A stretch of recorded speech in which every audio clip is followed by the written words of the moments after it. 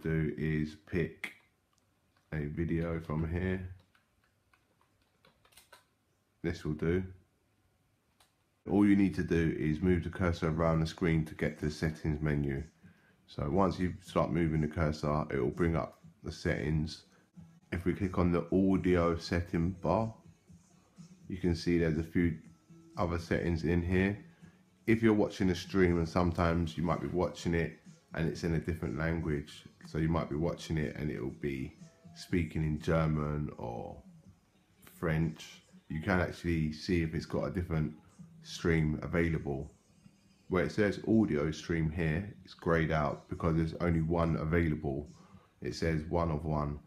Just check in here to see if it says English, Russian, or whatever language that you're hearing, because you can sometimes change it. So if you click on this audio stream, it will change the language from German to English.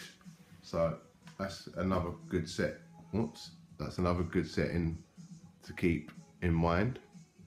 And also volume amplification.